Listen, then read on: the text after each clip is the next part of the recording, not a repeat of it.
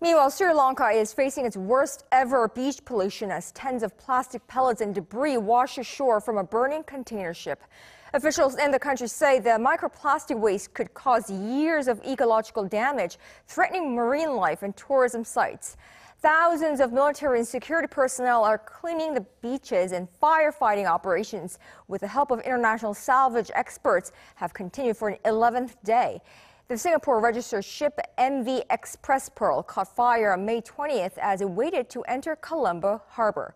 The local authorities believe the fire was caused by a nitric acid leak.